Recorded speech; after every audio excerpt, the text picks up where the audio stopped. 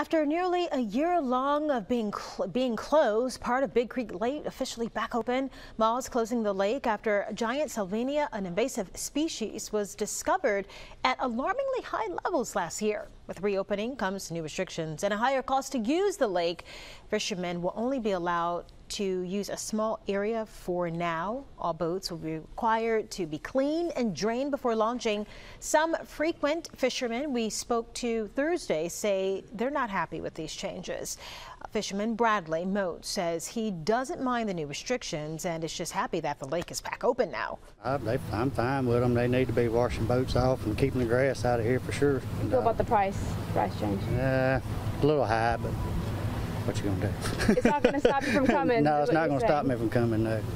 Yeah, it's going to cost $10 to launch a boat and $1 to fish from the banks, but for the month of June, it's free. The hours of operation have also been cut Friday through Sunday now from 6:30 to 4:30.